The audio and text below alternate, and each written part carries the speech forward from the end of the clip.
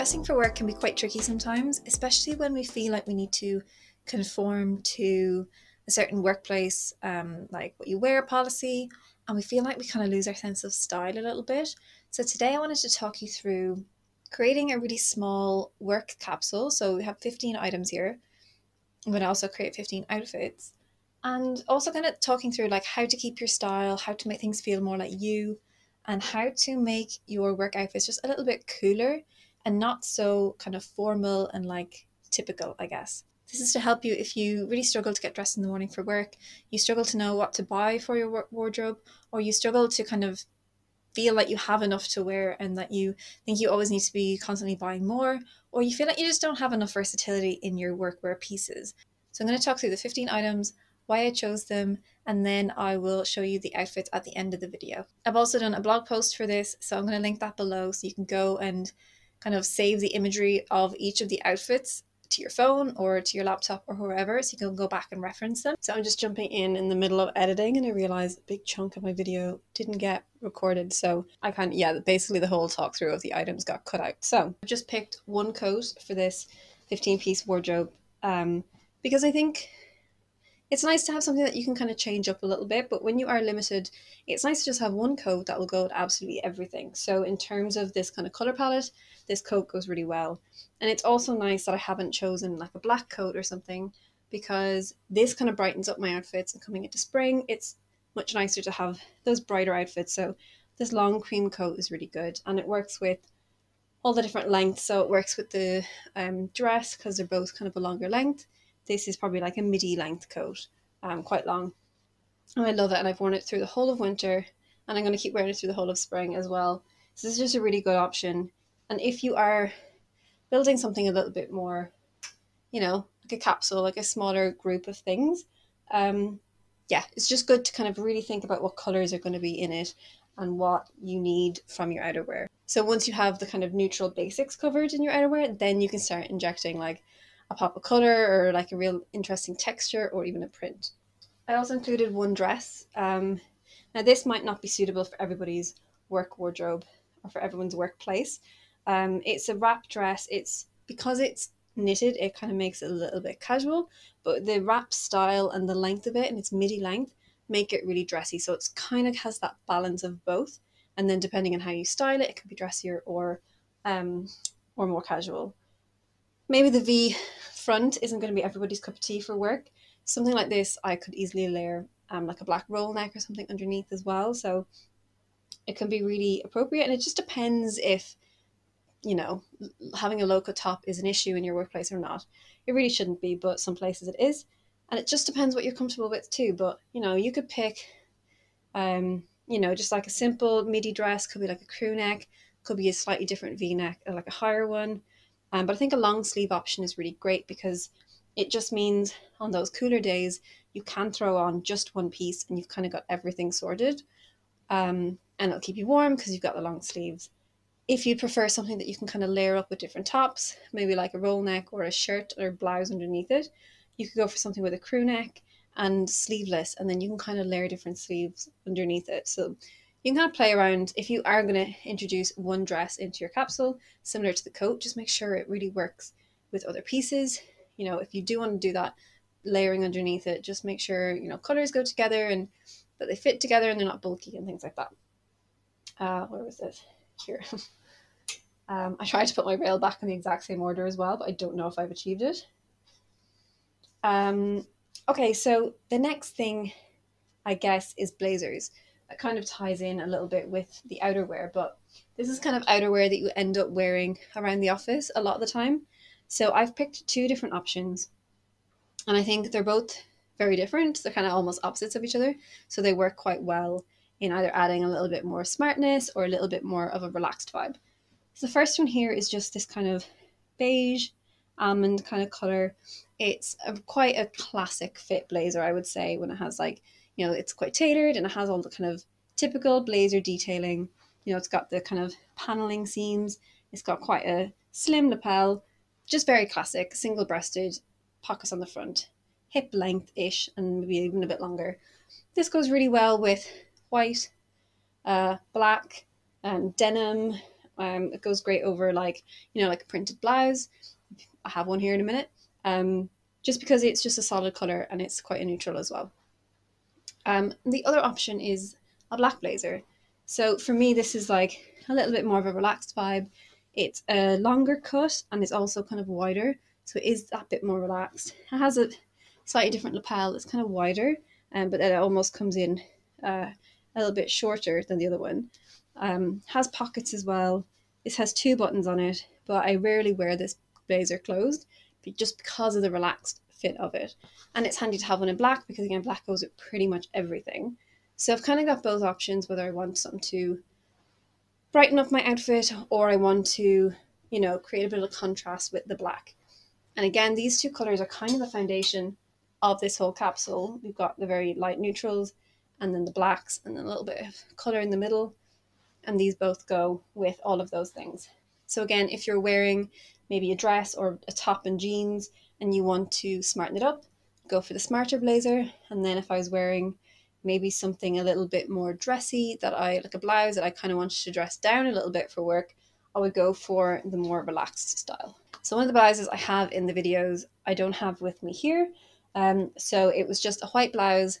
It wasn't a simple basic one. It had kind of a bit of a neck detail. So it was that basic white cream kind of blouse that will go with everything, but just had a little bit more detail going on. Had this kind of twisted neck, which you'll see in the outfits. I'll try and pop in a clip as well as I'm talking. So it was just a really handy piece, and I think something that most people will have in their wardrobes. If it's not a classic white shirt, it could be just kind of like a silk blouse, or maybe it's a crew neck blouse, just something very, very simple that basically goes with everything.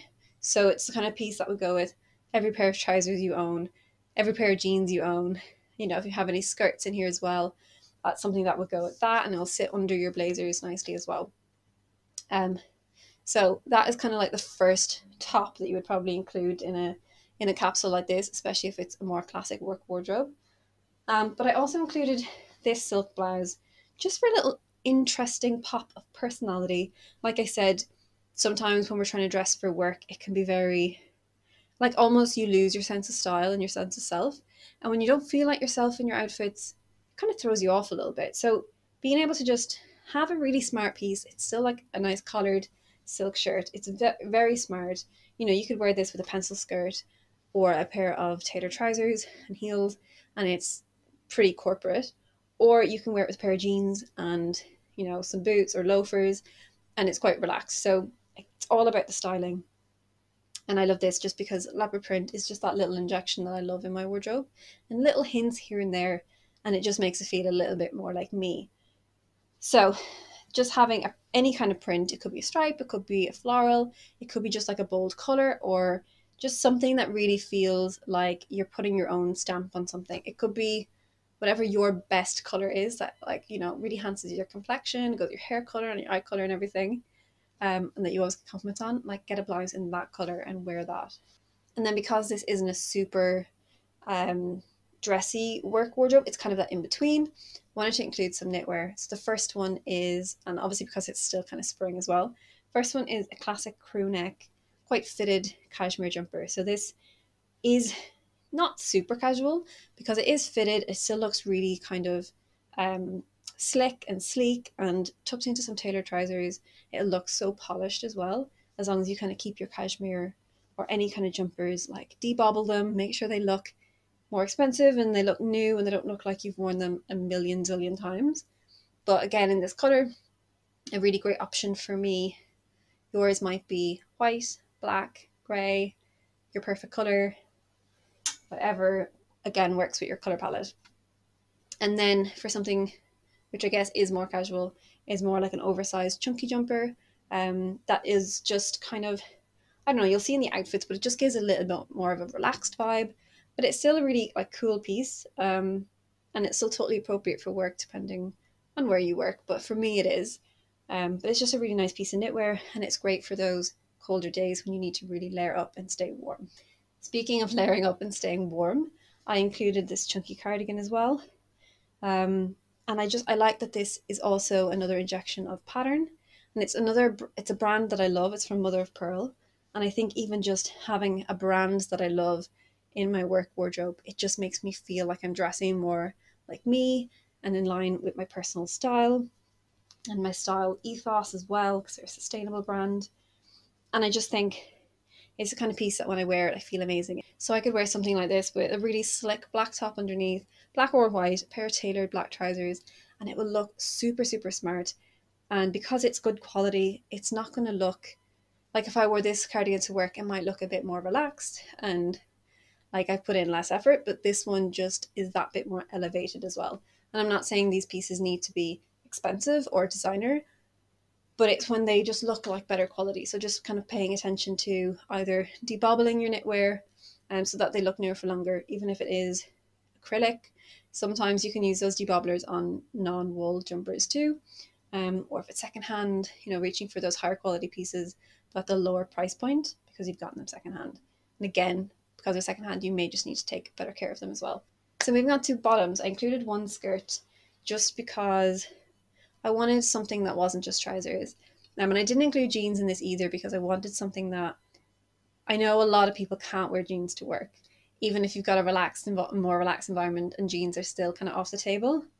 So I do have two pairs of trousers, but I want to include a skirt as well as a point of difference, because when you style this with some of the jumpers and boots and things, it just creates a completely different outfit.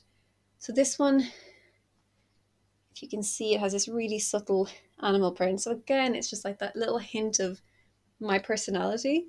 But when I'm wearing it, it doesn't look like, as you can see from here, you can't really tell it's an animal print. And when you wear it with something basic like crew neck cashmere jumper, or a chunkier jumper over the top, it tones it down a lot. So it's a very comfortable piece as well. It's like a stretchy jersey, really comfy to wear. But I just think because it's black and it's not too in your face, I feel like it's a super wearable piece.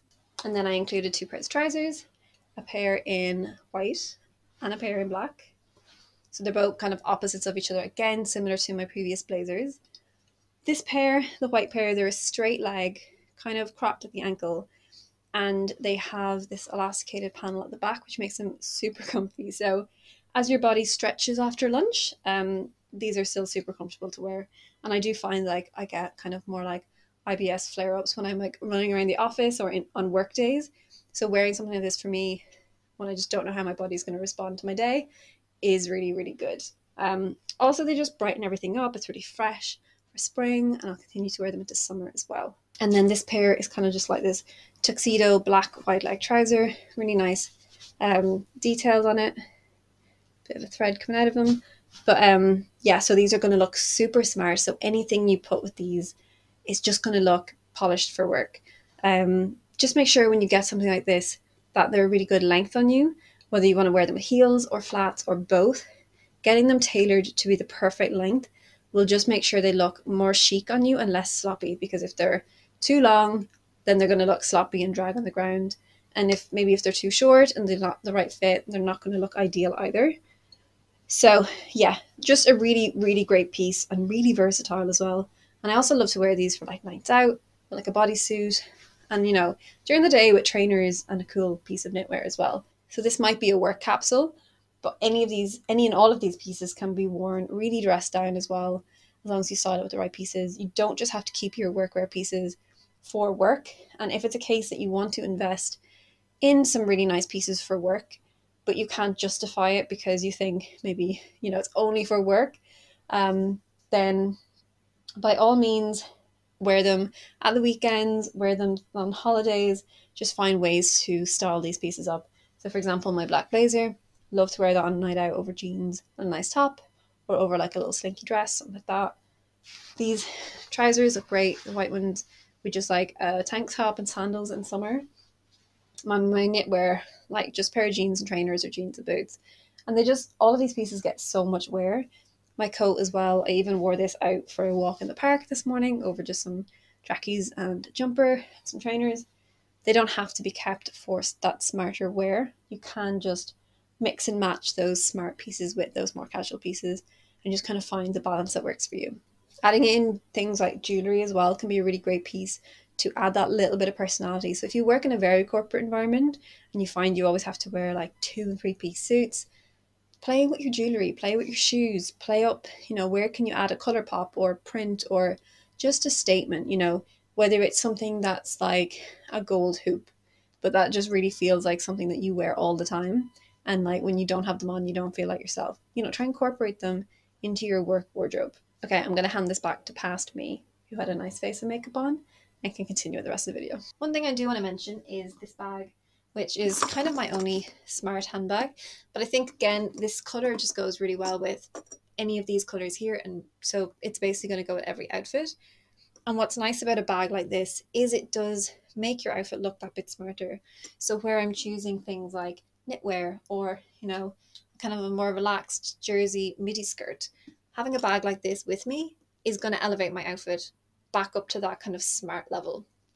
So find something that you feel is elegant and sophisticated and looks really smart. The kind of bag that you might wear to a job interview, wear that to your job every single day and you will feel so smart and you will feel like you're dressed the part as well. Lastly, I have 3 pairs of shoes to share.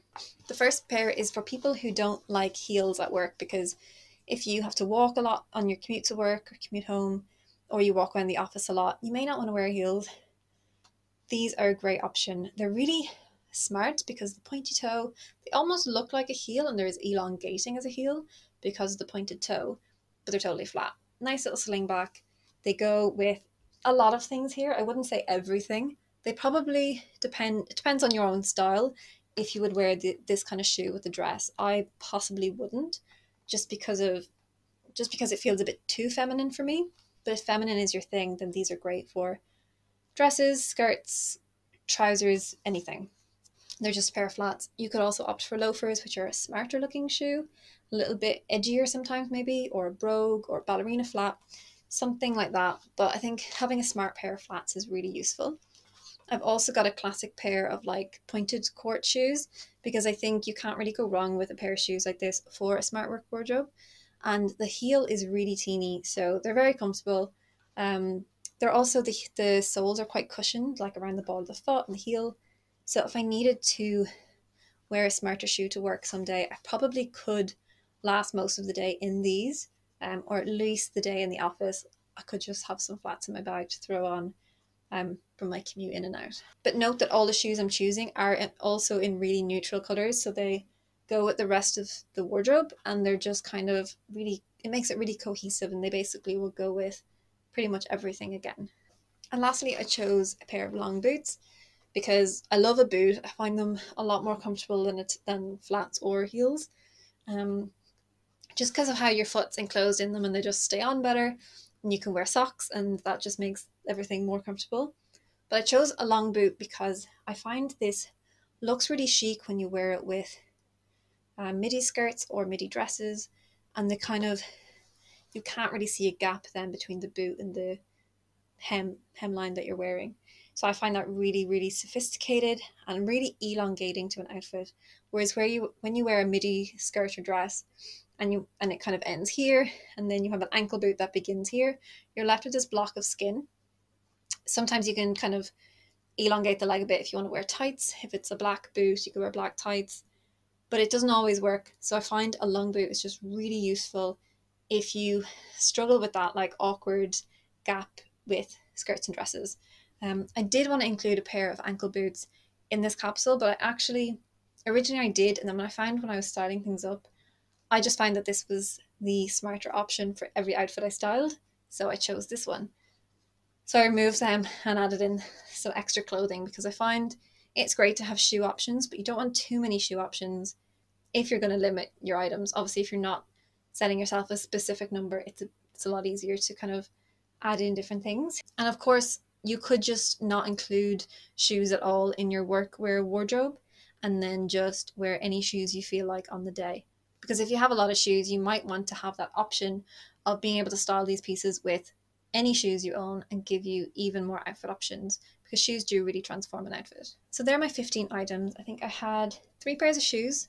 The bag I didn't include in the 15 item count, but I did want to mention it because it's really handy to have a really smart bag that is just going to elevate every outfit just that little bit more. And you also may need a bit more room in your work bag for like laptop or notebooks or whatever, lunch bag, whatever you need. So having that kind of larger tote bag option is great. I have one coat, two blazers, one cardigan. So they're kind of like the outerwear pieces. Two jumpers for winter to spring, but I would swap those out when it comes to warmer weather, and I would add in more like shirts and blouses and things like that. Or I might even swap in an extra dress or skirt. I have one dress because that's kind of all I need for this little capsule. I don't wear dresses that much to work, but they are really useful if you do struggle with, every day trying to think of a top bottom that goes together. Dresses can just be a really quick throw on piece. I have two pairs of trousers and one skirt, and I think three bottoms with 4 tops is a really good combination. Because if you multiply, let's just pretend that this black skirt is plain, completely plain. So if I have 4 tops and 3 bottoms, multiply them by each other, if they all mix and match, that's 12 outfits already. So why I'm saying pretend it's plain is because I probably wouldn't wear my leopard print and this zebra print skirt together. But that's the only combination I wouldn't wear. So between all of those, I pretty much have 11 outfits, and that's not even taken into consideration if I swap out the different shoes. So I have 11 outfits. If I wear each of them with each of the different pairs of shoes, that gives me 33 combinations. And then maybe I could choose to wear it with a blazer or without a blazer. So if I have 2 blazers, and then the option number 3 would be no blazer, that's 33 multiplied by 3, so that's like 99 outfit options already. And I haven't even counted the coat or the cardigan. So just seeing how quickly you can do that kind of fashion maths and get really versatile pieces and really quick outfits is really handy. And also it just means that when you are getting dressed in the morning and you're putting together tops and bottoms, if you know they just go, every top goes with every bottom, you can kind of just grab and go.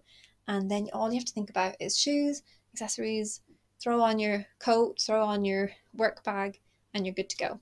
So I hope this helps. I hope you enjoy the outfits. Do head to that blog post as well if you want to save all the outfits for later, and kind of you'll be able to save the images to your phone and you'll just get a better overview. And that way, when you're kind of thinking this through in relation to your own pieces in your wardrobe and what ones you could swap in and out, you can kind of really, it'll just be easier to think it through in relation to your own wardrobe when you can kind of see it broken down in that blog post in imagery. I'm going to pass you over to outfit version of me, and I hope you enjoy this video, and I will see you really soon in the next one. Bye.